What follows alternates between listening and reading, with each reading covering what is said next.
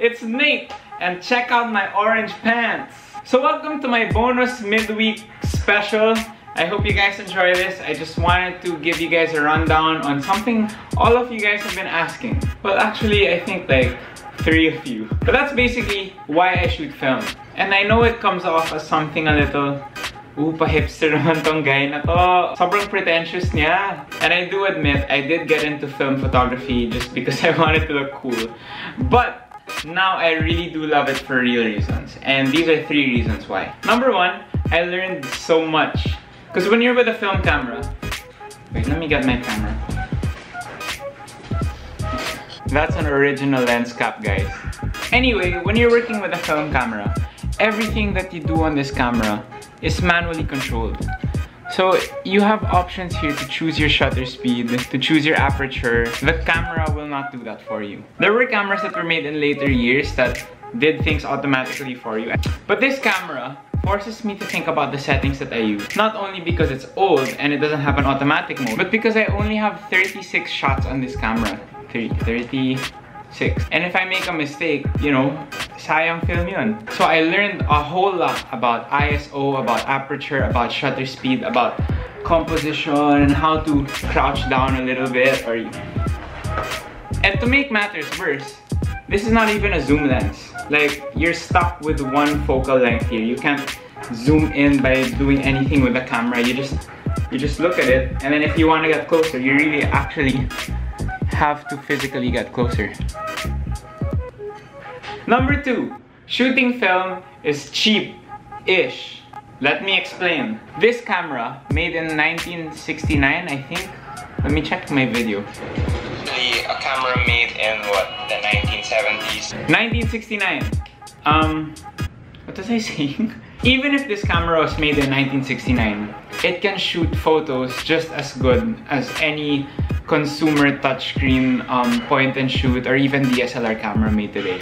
Why? These film cameras made back in the day were built to last a lifetime. Cameras nowadays are built to last you like 3-5 years, and then you're gonna have to replace it and buy a new one. This one, 1969, it still works perfectly until today. So the quality of materials used for the lens, you know, and even the quality of film itself, which people think is super outdated but can take really good photos, you know, you combine those two and you get still pretty good images. Follow me on Instagram, you'll see what I'm talking about. So the point is, given this camera which I bought for 2,000 pesos, around 2,000 pesos, you compare that with the price of the Canon EOS M...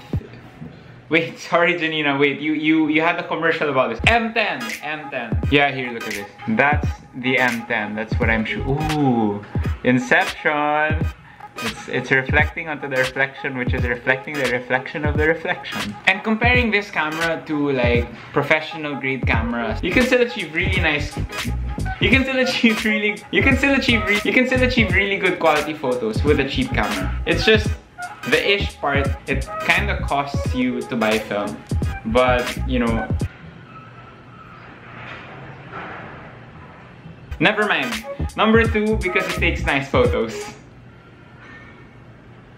And number 3, which I think is the most important, shooting film teaches you how to see the thrilling in the boring. Having only 36 shots, I have to slow down and carefully think about each shot. And walking down the same streets every day, you know, I have to look for nice things where before I would just see mundane, ordinary things. And shooting film taught me how to see beauty in the boring. And I think that's really cool because when I'm walking through life on an ordinary day, I feel like, oh, it's just another school day, oh, it's just another day with my friends or whatever. But then I look a little closer and I realize, hey, you know, that's a nice thing to take a picture of. That's a nice scene, you know, that's good lighting. This is a good moment that I want to remember with my friends and with my family. And shooting film taught me how to look at an ordinary, completely normal day and see it as extraordinary, as a thrilling adventure. Film is one of the things that helped me seize that carpe diem. So, in light of that, as I'm sure you have read in the title, this is my 10,000 subscriber giveaway! What? A giveaway? I can't believe you! No, seriously, thank you guys. You are all super special to me. Thank you for your support. I think right now as I'm shooting this, I'm about 12K. Yeah, thank you. Thank you guys. And as we continue to make this channel grow, I want to personally give you guys a hand-picked gift. So I went to one of my favorite thrift stores which sells film cameras. Hey, I just got here. I'm with my dad. Hello, Dad. Hello. Yeah, let's buy some cameras.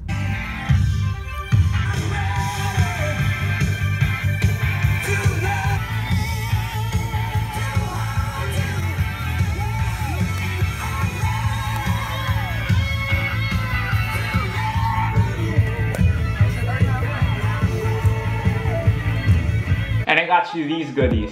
Out of my pocket, guys. Wala pa akong sponsorships, endorsements, or whatever. This is just out of the sheer love of my heart.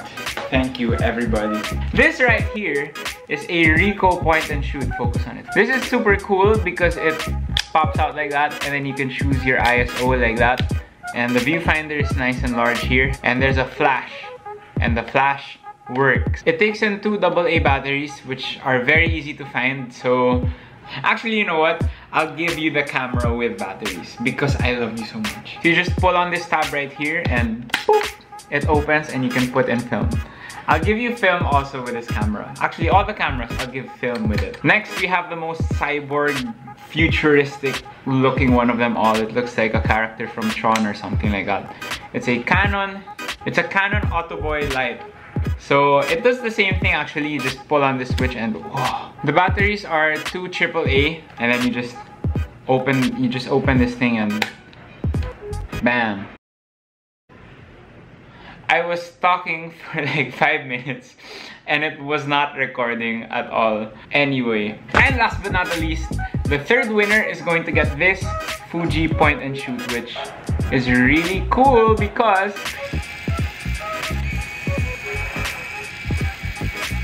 I could just play with this all day.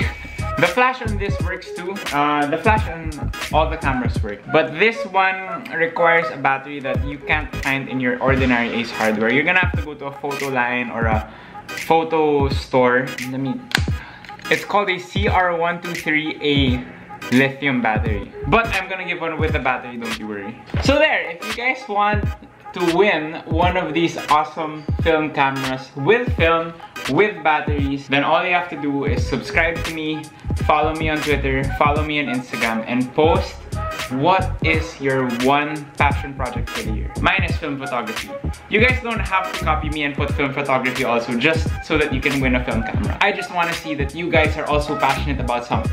Oh yeah, my other passion project is YouTube. You guys. I worked hard on these guys and I picked them out especially for you guys. Out of all of the choices, these are what I picked for you.